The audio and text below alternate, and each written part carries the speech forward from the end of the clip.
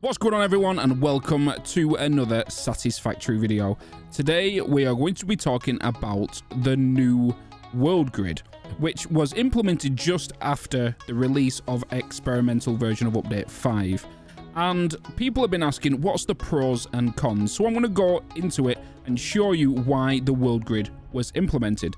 So here is the Satisfactory map, and I have added a grid on top just so you guys have a visual representation of how it looks within game. So before it was implemented, this is what you would normally be doing, right? You would place down a foundation anywhere you would like on any particular rotation. But if you would control, it actually snaps to the grid and always faces north, east, south, and west. So once you place one of these, this is now connected to the world grid. Okay, so what I've done here is I've set up a little basic line with your plates and rods like you would do at the start of any game. But the foundation is aligned to the world grid. So let me just show you that it is. If I hold control, I can just snap that there and I can bring that to there and it will align perfectly.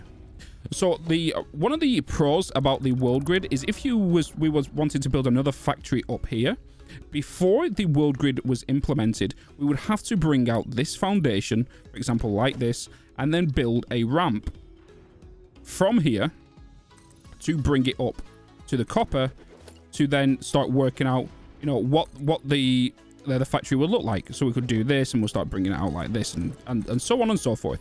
But now all we need to do is we can, let me just remove all of this, is we could actually just grab ourselves a foundation and just hold control here now, so we can build our, you know, our factory as we would without worrying about the whole bridge that we just made a minute ago. But then if you decide later on, okay, let's merge this factory with that factory, so what we can do now is just, because this is on the world grid, we can just bring this along just like this and just connect them up. You see how simple it is now just to set up the world grid? The only difference, and one of the cons of the world grid, is the y-axis. Axis. So is if we hold control and we're at this height and we build here, but then if we was to build here and hold control, this is not going to be on the same height. It is on the same x-axis, but all we'll need to do here is just add a ramp to fill in this spot. So just like that. So that's the only thing you will need to do to fix the alignment of this, which will be just a ramp onto different heights, because the terrain up there is not going to be the same down here, right? So that's going to be higher up there where it's lower down here. And that's basically how the world grid actually works.